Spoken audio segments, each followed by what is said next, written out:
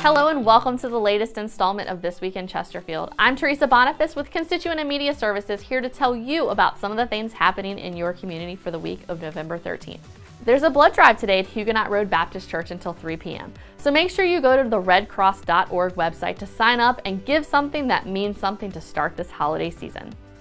Tomorrow night, how about taking your teens over to the Chester Library from 6 to 7:30 for Knitting Basics, where they'll get to learn basic knit stitches that'll have them knitting scarves in no time. Registration is required. Then starting on Wednesday, check out the James River Art League exhibit at Swift Creek Mill Theater. Artists that take part in the league work in a wide range of media, everything from oil, acrylic, and watercolor painting to scratchboard, photography, and sculpture. You can see it all for yourself 10 a.m. until 5, Wednesday, Thursday, and Friday this week. Check the website for more dates this month.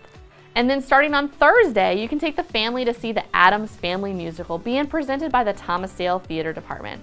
Don't miss this comical feast that embraces the wackiness in every family.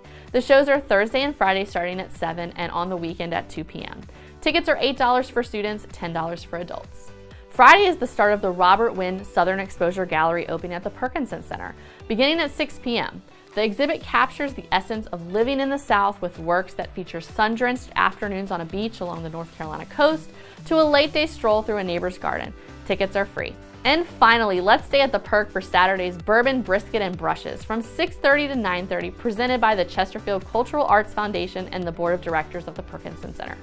You can indulge your senses with a captivating event filled with the joys of bourbon, delectable brisket, live painting, and music.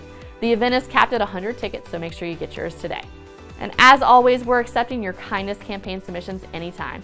If you see random acts of kindness around the county, we want to hear all about them. Go to our website and search This Week in Chesterfield for more information on all the things we just talked about. That's it for this week. Take care, everybody.